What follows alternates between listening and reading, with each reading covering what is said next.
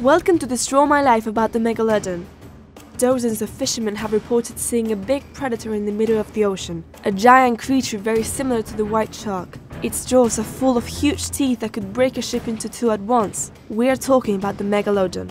There are a lot of horrific theories about this water beast that remain until this day. Is it really extinct? If it still exists, what does he eat? Is it as big as we think? We made a research about this myth and we're going to tell you everything we know about this giant creature. The discovery of the Megalodon was very odd. During the Renaissance, a lot of gigantic triangular fossil teeth were discovered in rocky formations. At first, it was believed to be moon rocks that fell from the sky. Later, it was believed to be petrified tongues of dragons or giant snakes. This interpretation was corrected in 1667 by Danish naturalist Nicholas Steno, who recognized them as shark teeth and famously produced a depiction of a shark's head bearing such teeth. The Megalodon teeth can give us a lot of information about his behavior, the size of his jaws and also his eating habits. There have been many contradictory size estimates of the creature, but researchers think that he could have reached a maximum of 20 meters in total length. Think about this, white sharks measure 7 meters.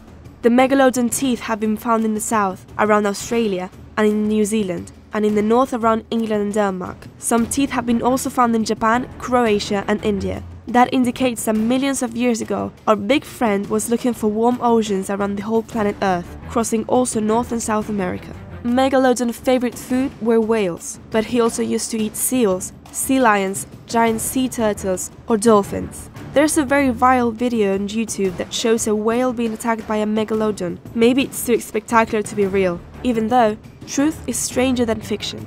The Megalodon was the most violent animal in the ocean. He was a real predator. His jaws were the strongest in the world, and his teeth could pierce the shoulders, the flippers, and the rib cage and the spine of his prey.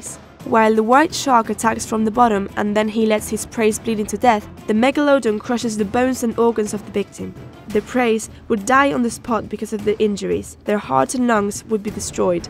He also liked to use other strategies, like bite and rip the flippers of its prey. After doing this, the animals couldn't move, and he could even attack baby whales like white sharks did. Both of these predators coexisted for a very long time. Think about this, a baby Megalodon is as big as a white shark.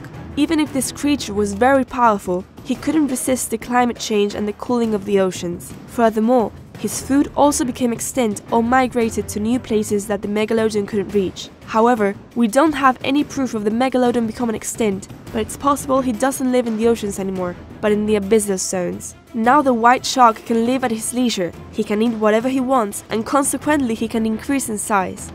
During many years, the Megalodon has lived in our minds thanks to bloody films such as Shark Attack 3, Megalodon, Jurassic Shark, or the best one, Mega Shark vs Giant Octopus.